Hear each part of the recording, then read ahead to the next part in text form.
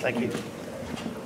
President Zelensky just gave an incredibly powerful address to Congress. And I think people got to see once again what we've been seeing for weeks, and that is just why President Zelensky is inspiring the people of Ukraine and people all around the world who are rallying behind these strong, incredibly tough people during a brutally difficult invasion by Putin.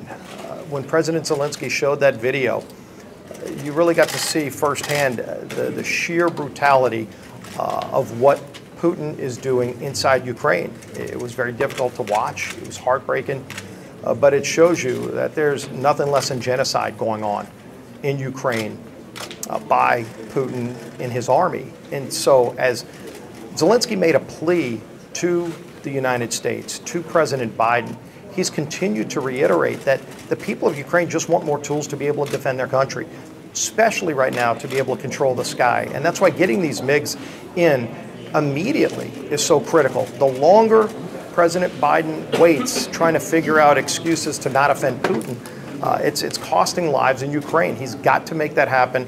It's a plea Zelensky continued to make, as well as a plea for other things that I think the American people want to do to give them the tools that they need to defend their country.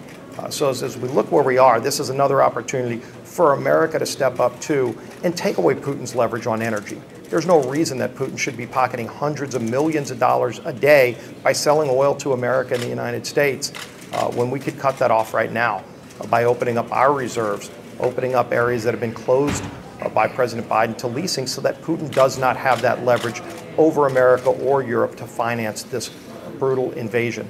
So we're going to continue to stand with the people of Ukraine and pray for them that they're able to have the tools to defend themselves against what Putin's doing. Now turn it over to our conference chair, Elise Stefanik.